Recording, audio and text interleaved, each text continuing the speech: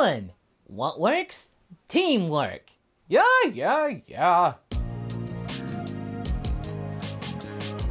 Hi folks, MasakoX here. With this particular adventure, we are really going a little bit out there when it comes to how it would come about. However, this isn't quite zany enough to be classified as an April Fool what if you're familiar with the moniker, where things get really bonkers, and you can find out what that one will be for this year later this week. Today, everything past the first flashpoint is perfectly reasonable within the lore of the Dragon world. Everything from that first point onwards is absolutely legit. It all began with one noteworthy wish made on the dragon, which the person making the wish had no idea what would do to him. All he wanted to do was just be like Goku. But now, he was like Goku, practically Goku in terms of physiology, without even realizing what he was. In fact, not even Goku knew what he was actually, nor did he know what he himself was at all. It was all a mystery. But today, more of this specific and mysterious tale will be told in the question that a lot of you surprisingly had asked about prior to this, despite the baffling scenario. What if Krillin was a Saiyan? When that wish was made, Krillin underwent a transformation which wasn't just physical. It gave him a leg up, because he could do with one, when it came to his drive to fight and bravery. Granted, he was already a plucky individual, willing to step in even if the odds were stacked against him, quite substantially in fact, but in short, this guy was a very valuable asset to go alongside Goku, and in some cases perhaps outclass him in certain situations perhaps. Thanks to Krillin being alongside Goku, it gave the pair a very interesting dynamic, which included the little duck being in the first wave of people on Namek and actually putting up a really good defense, and even giving Vegeta a very major headache. In the last part, the pair of them had to put their differences aside when the Ginyu Force arrived, and were doing the business of sorting out these interlopers as well as taking out Vegeta, because they didn't like Vegeta. However, they didn't take into account the fact that not only had Krillin's potential been unlocked, but he also had Kaioken, which led to a power boost which eclipsed everyone on the planet except for Frieza obviously, and also, Vegeta had a hole in his chest and then the Zenkai. This of course got the attention of the captain, and the body change happened as in the original, only with Krillin instead of Goku. Also, the same in the original story happened was the fact that Ginyu couldn't make the most of the Saiyan's power because he didn't know how to use it. Nor could they actually tap into the power of Kaioken, and nor could they read any energies due to the fact that no Scousers were working anymore. They also couldn't sense energy. Sadly for our duck though, Vegeta got a Zenkai from Dende, healing him as well, double Zenkai, and that meant his power was now equal to his for the moment, and that led to Krillin's body being utterly beaten up in a move driven by catharsis by the prince. Yeah, that'll teach the non-Saiyan not to imitate their glorious species. In the end, Ginyu was eventually put back in his body, and then offed, leaving Krillin back in his, completely paralysed, left to be mauled by an irate Goldo and Berta, who had witnessed most of their squad passing. Really badly. Berta and Goldo were toying with Krillin. Even though the Saiyan had enough power to at least defend himself to a very small degree, he was in no condition to do any damage to these two. Goldo and Berta were revelling in this turn of events. They had witnessed this pint-sized person maul their comrades, and now Krillin was in a position to have the same done to him. You are so lucky that we are nice enough to not off you right here and now. I'll go slow, which is saying something given my reputation. Goldo rolled all four of his eyes and froze time, grabbing Krillin and getting him in an arm lock ready for his buddy.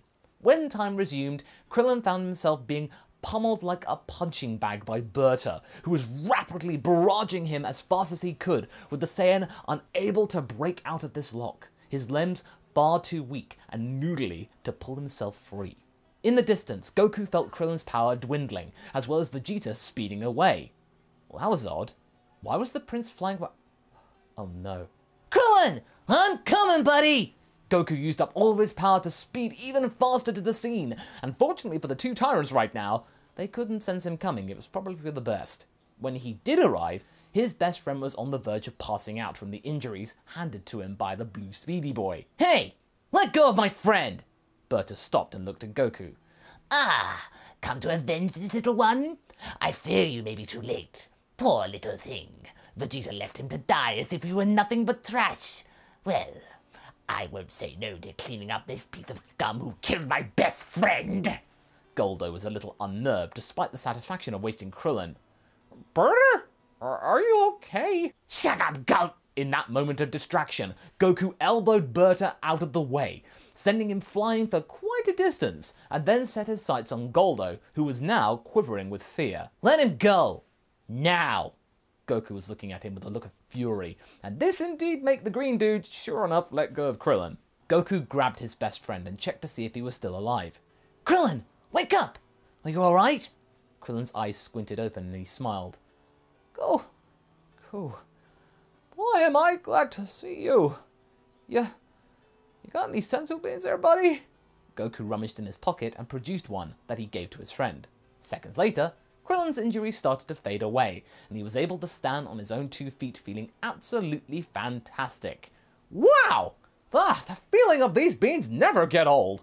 Thanks, Goku. I thought I was a goner. No problem, but whoa! Now I can actually sense it properly. You gotten way stronger since I last saw you. How'd you do it? Well, I can show you if you want, but first... They turned to Berta clambering out of the rock pile, and when he saw Krillin up and about, looking fit as a fiddle, yeah, he noped out of there. He hightailed out of there, grabbing Goldo on the way, because, you know, he's still a fast boy. Buddy, shouldn't we be stopping them or something? Nah, Goku, they're not worth it. Krillin took Goku to Guru's tower and explained to him what Vegeta had been up to. Speaking of Vegeta, his original plan was to go and find the Dragon Balls with nobody around to stop him, aside from Frieza, who had taken a back seat for the moment, assuming that the Ginyus were dealing with the Vegeta pest problem. However, now that he actually had no opposition, senzu beans, and a Dende, ooh, he felt a little bit frisky. Was he going to go after his former employer? The prince looked at his combination of senzu beans and Dende, mulling over which to rely on for this upcoming battle. In the end, he chose to dump the kid. He took the child to where he could sense Gohan, rudimentarily, and chucked him outside, Gohan rushing outside to see Dende, looking a bit battered and bruised, and spotted Vegeta without Krillin. Wait, where's Krillin? Vegeta chose to make something up. Why would the brat even know? He took a bad spill and I had to ensure that this little green one got back unhurt and... Yeah, don't worry, I shall go back for him right now, I promise, I pinky promise or whatever. Gohan scowled at him. He didn't believe him for a second. He knew that Krillin was in danger. Vegeta was only just discovering how to sense energy without the need of machinery. He assumed that what he knew was the same as what the Dragon Team knew and could do. No, not even close. Gohan was testing him, and the prince had failed. He was lying. However, Gohan could sense that his dad did find Krillin and had revived him, so they were okay. He chose not to let the prince know because he might not be able to sense it, and it's probably for the best that he didn't know. If he had come here, he obviously wasn't adept enough to sense that the person he had abandoned was back on his feet, and probably keen to vent his anger with some Kaioken. Okay, stay safe, Vegeta! Vegeta was a little surprised to how easy this questioning was. He flew off looking particularly confused, but hey, he rolled with it. Dende then told Gohan what had happened, but the latter explained that everything was indeed okay, and that Vegeta couldn't be all that bad if he had actually delivered the former to them directly, not leaving them to find him.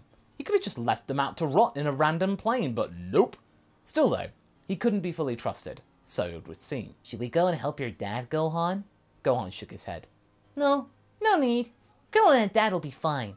We just gotta protect this Dragon Ball that we got and make sure Vegeta doesn't come back to find it. When Krillin and Goku got to Guru's, he looked quite weak, with Nail explaining that his life force was fading fast. He was also disappointed with Vegeta's actions. It saddens me that Vegeta was not able to overcome his base needs, but I am glad that you are safe, my friend, he said to Krillin. He then spotted Goku and welcomed him. Goku! Guru here can help unlock your hidden potential, make you way stronger, lickety-split! Krillin expected Goku to leap on this actual turn of events, make the most of getting stronger quickly, but Goku didn't look so sure about this. I don't know. It doesn't feel right. I kind of want to earn my strength, you know? I don't want to be given it and stuff. This surprised Krillin. Why was his friend resisting the chance to power up instantly and take out Vegeta and maybe this Frieza guy? This is like a free Zenkai or something without having to go through the painful means of actually getting said boost. Goku, why are you passing up this opportunity? You're being rude. His friend turned to him with a serious expression. I think this is something you don't fully get, Krillin, because of, you know, you. Krillin felt hurt by this. So, you're just the same as Vegeta. You think I'm some kind of freak after all? Goku's expression softened. No, buddy. I meant because of your unique nature, you still remember your human instincts to seize every opportunity going. If you were born as a Saiyan and lived it entirely, like me, as a Saiyan, you may understand what I'm getting at. But, Goku, think about it. Deep down, does earning power instantly like this really seem fair and worth it? Krillin was looking uncomfortable and shifted slightly. Indeed, deep down, Goku was right. The buzz from recovering from those injuries was so good. Sure, the potential unlock felt good in itself, but the Zenkai, in terms of sensation, oh, it topped it, no question. You're right, Goku. I'm sorry for dragging you all the way out here. We're wasting time. It's okay. I know you meant well. Guru smiled. Your resolve is quite formidable, Goku. I wish you the best of luck and respect your decision. Thanks, Guru. Let's go and sort Vegeta out before he gets in trouble. Krillin nods, and with that, they head for where they sense the prince is going. Meanwhile, Frieza had come out of his malaise and felt uneasy. The Ginyus were taking their sweet time, and so he chose to put his scouter back on and locate where they had gotten to. Were they dawdling? But, wait. Was the scouter broken? He couldn't sense Ginyu at all. Nor could he sense Raccoon or Jace. There were only two of them he could find, and they were busy doing a whole lot of nothing. They were just going in a direction or something. What in the world happened to my crew? Vegeta. He tapped on the scouter and sensed that Vegeta was coming his way. Why? I don't understand those filthy monkeys. He already stole the Dragon Ball, so why is he coming back here and bothering me? Is he really that stupid? Well, I'll give him a lesson that he will never forget, for it will be his last. With that, he puts down his glass of wine, preparing to receive Vegeta. Meanwhile, Goku and Krillin are speeding back to base, and arrive to spot Gohan leaping up and down with the Dragon Radar. Dad, you're okay! He hugs his father, and then proceeds to tell the group that the Dragon Balls are conveniently located in one group. Vegeta obviously stole them earlier, and Vegeta is nowhere near them. Krillin is perplexed, but then remembers what the prince had said earlier. I don't believe it. What? What's he doing? He's gonna go after Frieza and take him out. Seriously? He's gonna get killed. He's got the sensu beans I brought with us. He'll keep eating them until he's powerful enough to do it. But I don't think Frieza's gonna give him a chance to eat them that often. What do we do? Leave him to it. He got himself into this mess. For us, easy. Go and get the Dragon Balls. He takes the radar and proceeds to lead a scout party to the place where Vegeta had thrown them to. And as for the prince, he's busy being a fool heady with power. In no time at all, with no resistance, all 7 balls are back at base, as they can sense Vegeta and Frieza face to face, miles away. Krillin is mulling over something, now that actually everything had been put into place. He's giving him pause for thought. This doesn't feel right, Goku. I just can't leave him to die.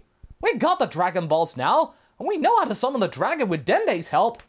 I'm gonna go help him. He flies off, and Goku follows seconds later, keen to assist wherever he can. Gohan would go after him, but they need to use the Dragon Balls quickly as Guru is slowly dying, and Dende can feel it. Back at the ship, Frieza and Vegeta are locked in each other's gaze. Vegeta, what brings you back here? You've already stolen my Dragon Balls. I don't have any more. What else are you going to take away from me? I already know what I want. Your head on a spike. Vegeta scoffs. I can honestly say I'd love to see the same happen to you. I'm far stronger than I used to be, Frieza. You're not dealing with the average Saiyan warrior anymore. Yeah, I thought I'd throw that one in here. Oh, really? Go on then. I could do with a laugh.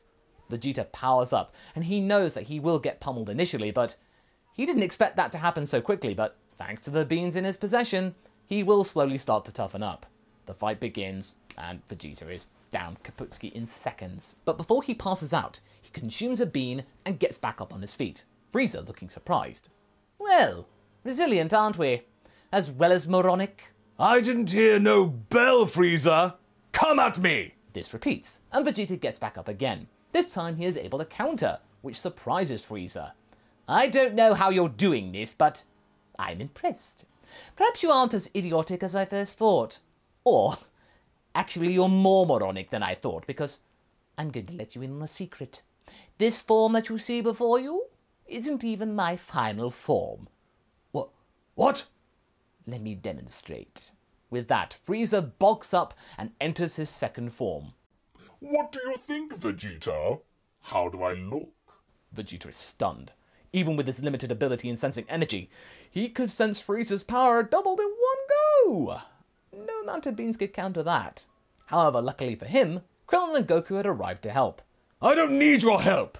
I've got this! Vegeta, stop! You don't got this! Said Krillin with a sense of pity in his voice. We got a common enemy here, so just shut up and let's fight him together! You got friends, Vegeta? Don't deny them the chance to witness his power now. That would be awfully rude of you. Frieza then offered Krillin the chance to attack. And he did. At Kaioken times 5. With an extra Zenkai. Yeah, Frieza was down. Krillin was amazed by the effects of this latest Zenkai. And he just sped off to finish Frieza off in the distance. And Kaioken times 5 had done that? It didn't even hurt as much as the last time he'd used it. He was getting more and more resilient. Wow. He was jazzed and wanting to deck Frieza in the schnoz some more. Goku was watching this unfold from a distance, sensing it more technically, and was starting to get a little jealous. Perhaps he should have accepted the unlocking of his potential. But before he could regret this any further, Krillin was flying back, and then crumpled to the ground. Frieza had returned in a whole new form, looking absolutely terrifying. And that's where we're going to be leaving things for right now. So what do you folks think? How will the trio be able to handle this form of Frieza? How many beans does Vegeta have left? Leave a comment below and let's get this discussion going. And I shall see you in the next video. Catch you later!